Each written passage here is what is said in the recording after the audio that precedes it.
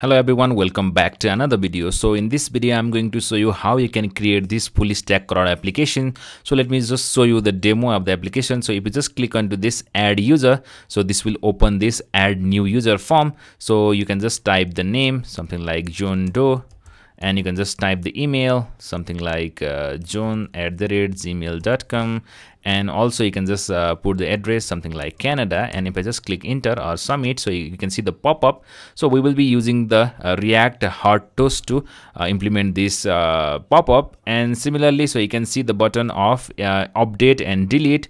So if you just click onto this update button here, and if you just update the email, so let me just update the email, something like 123, and let me just update the name into John only, and you can just update the address as well. So you can just say something like US, and if I just click and submit, so you can see, so this has been updated and also see the pop-up.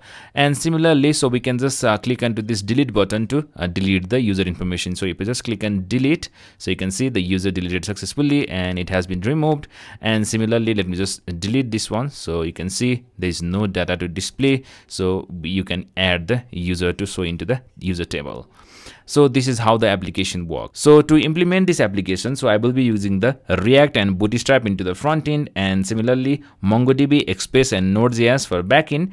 And for pop-up, so as I said, so I will be using the React hard toast. So let's get started.